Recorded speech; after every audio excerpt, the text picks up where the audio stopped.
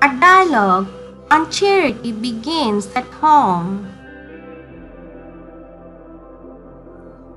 Mita, what do you think about charity begins at home? Charity begins at home is an old proverb that implies that we must first look after those who are closest to us and then go out and help others.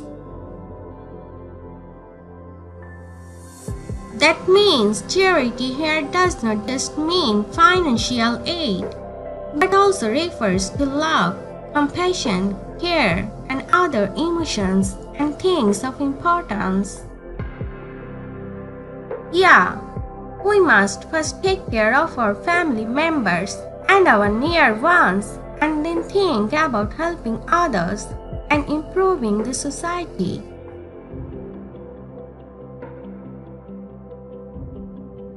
It is true that helping others brings peace and happiness, but one cannot gain true happiness if his own family is suffering and he is out helping others. Exactly. If we look after our children and family and after that be kind to others, then our children will do the same thing when they grow up.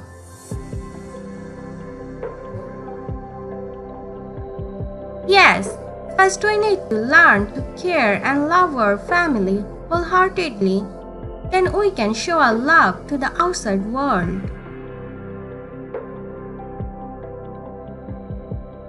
Our parents have looked after us for years. They have made us capable of what we are today. If we ignore them and overlook their needs and go out and work for others' help, we cannot be called helpful and caring human beings.